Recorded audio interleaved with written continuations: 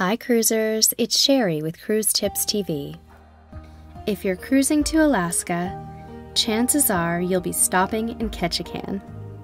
Situated at the southernmost entrance to Alaska's Inside Passage, there's so much to do and see here.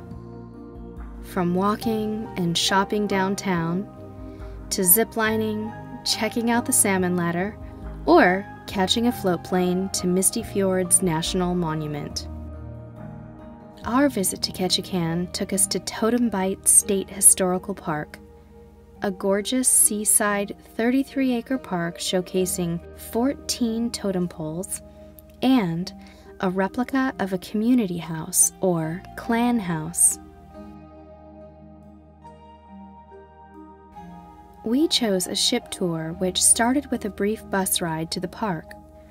After a short nature walk, we heard stories about many of the poles, most of them quite tragic, and learned about the way the Klingit clans are divided into matrilineal groups.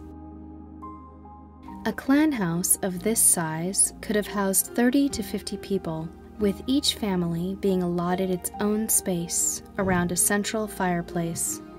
Little ones will enjoy entering the house through the tiny entrance. Speaking of kids, there are sticks to find and rocks to throw at the nearby scenic beach. And that's it for this episode.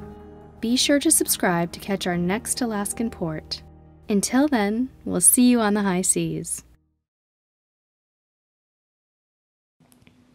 Psst, don't forget to subscribe.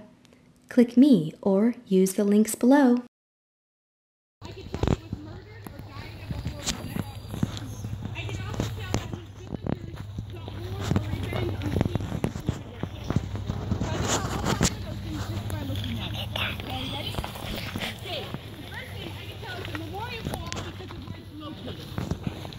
Like I said, traditionally, we keep reading about deceased and everything, but we always bury our deceased on a different island, never on the same island we're on.